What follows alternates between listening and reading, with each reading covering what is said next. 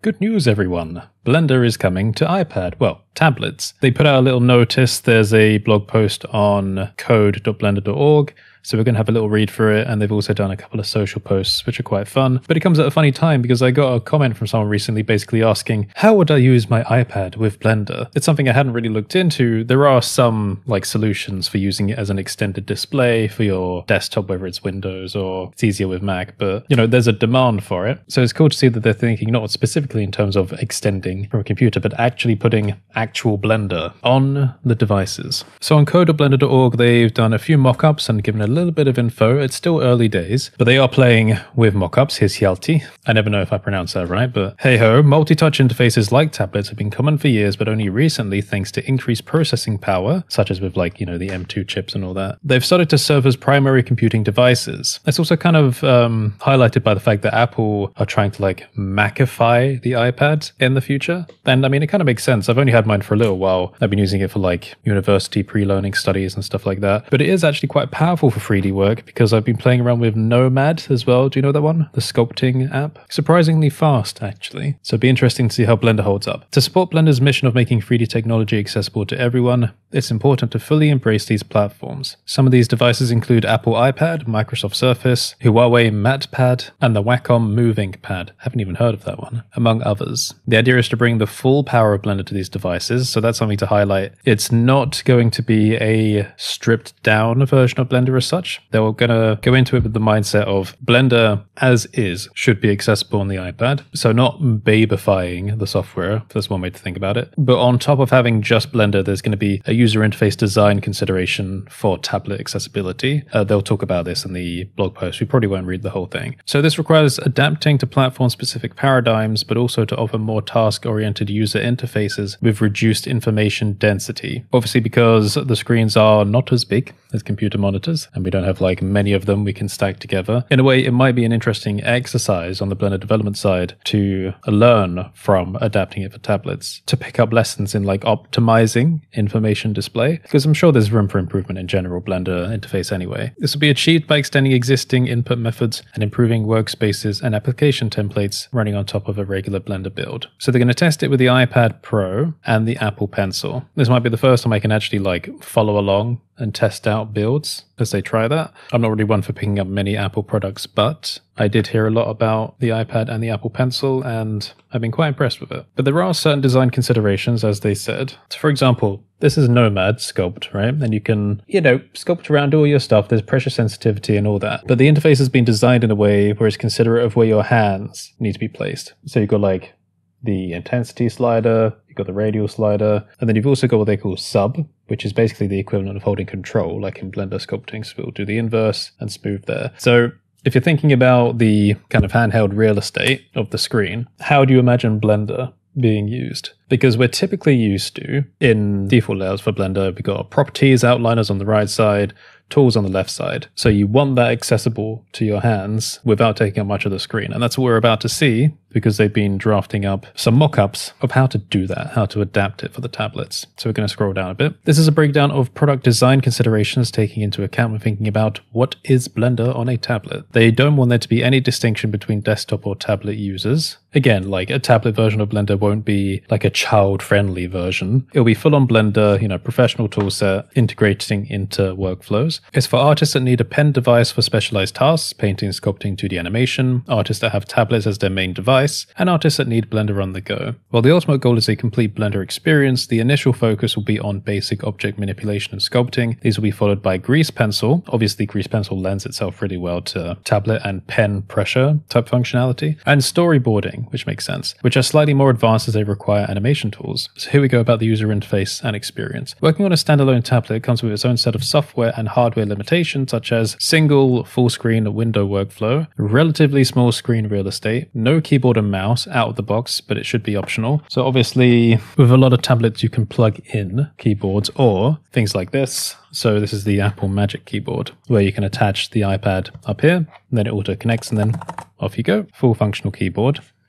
multi-input interface, so touch and pen, limited processing power and battery. Again, that depends on the tablet, but it would be nice not to kind of discriminate between the different tablets based on their power. Realistically, users should be able to push it to the limit if they want to. And a siloed file system, because, you know, in a lot of tablets, it's kind of like a closed off system, difficult to access files on a granular level. Some tablets can be paired with a keyboard and trackpad accessory, and in that case, they should provide the same experience as working on desktop. So with that in mind, again, if I was to plug in the Magic Keyboard with the iPad, at the moment this is just the regular folio, but if I took this off, quickly shoved it on here, then in theory, I should just be able to use Blender on here as I would on the computer, much like as I am here with Nomad Sculpt. So here are the mockups. Here are a few exploratory mockups showing how the UI and the interaction could look like on an iPad. This will obviously change in the future because it's just basically conceptual at the moment, but this is basically the initial direction that they want to go in. These current mockups try to convey how Blender could adapt to run in a single area layout. So this might not be exactly what it would look like because again, you want full Blender, but they're thinking, okay, well, if we were going for maximum usefulness in terms of like maximizing the screen space, what would that kind of interface look like? Again, I just showed you Nomad, and you know how you've got like the interface on the border of the screen, so your kind of thumbs are at the ready. This would be the Blender version. So this mockup illustrates kit bashing, making use of an asset library. Let's watch. So they've got like an asset shelf at the bottom. We are familiar with these user interface sections at the top. On the right, there's a button for the outliner and the properties editor, and the other kind of tool side panels.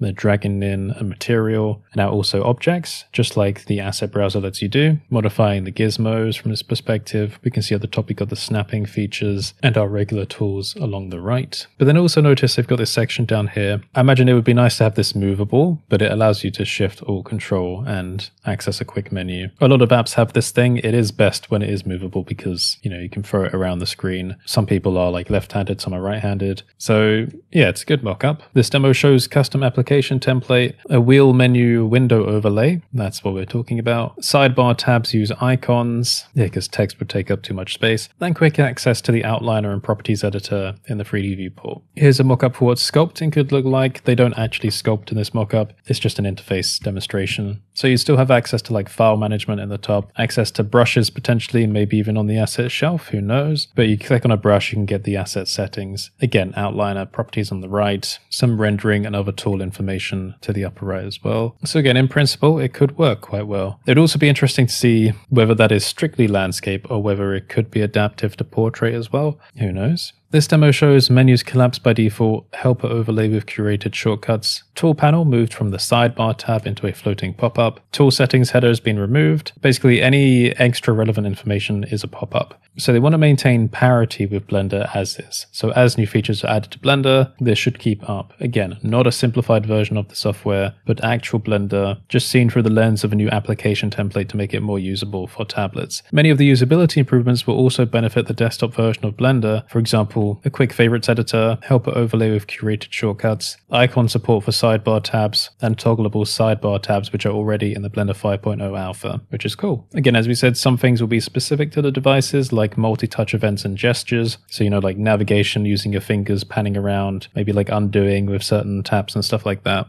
Handling multiple active editor/regions. So with that, I'm not sure if this is what they're talking about, but in Blender, there's a context system where typically there's only like one active area of the interface at once. There are caveats to that. So that might be suggesting that given how you can have like multi-touch gestures on a iPad, then in that way, the context might require multiple active editors at the same time. So there might be like a kind of philosophical redesign slightly of how context works. A wheel menu and an interactive status bar, i.e. tap the shortcut labels toggle. They suggest that the tablet-specific application template should be available in both the desktop and tablet versions of Blender. Again, trying not to make things exclusive to one or the other. Work that is done everywhere should be kind of mutually beneficial towards the central development of Blender. Development is taking place on a separate branch. Developers with extensive experience in this area who are interested in contributing are encouraged to reach out via chat.blender.org or the DevTool forums. So if you have experience building for iOS, particularly in relation to, 3D software, then you might be interested in getting involved. Specifically, they are very interested in people who can help with building Blender, touch events and gesture support, file system, iCloud and AirDrop support, and open subdiv. Imagine airdropping a 3D model. And then finally, a tech demo will be available at the Blender booth at SIGGRAPH 2025 in Vancouver, showing Blender running on an iPad Pro. Shortly after, a workshop will be held at Blender HQ in Amsterdam to revisit the current design and workflows. The outcome of the workshop will be shared here on the development channels, and you may also be able to see live demos during the Blender Conference 2025, which is in September this time rather than October. Speaking of the Blender Conference, I probably won't be going again this year. Again, there's just a lot going on, and the month after that I'm starting university, unless something changes at the last minute, because I do miss meeting people. So I would like to, but again,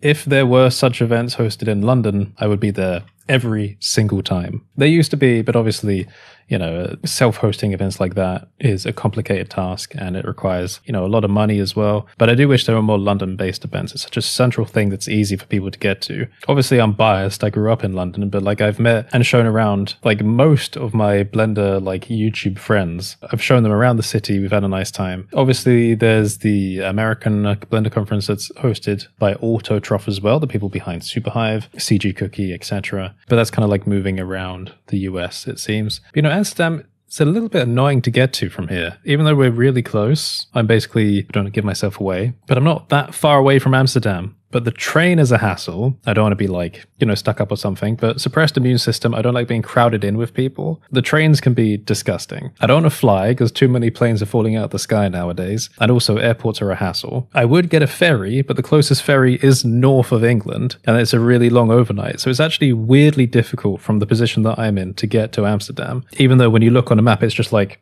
there.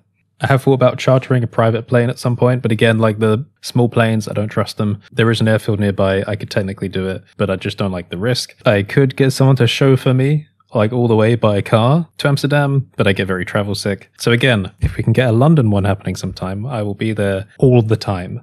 So anyway, whoever's going to Amsterdam this year, I hope you have a lovely time. And I'm sorry if I can't make it. There were a lot of people that went last time I really wanted to meet. If you made it this far through the video, put a pen-related emoji in the comments so I can see if you made it this far. Obviously pen because of tablet pens, Apple Pencil Pro. Alternatively, you can put a different emoji in the comments. Damn, I don't even know if you can see it. But you know how the unicorn is our default emoji on this channel? I may have got the pen engraved with the unicorn emoji, but you just can't really tell. All right, I'll see you next time.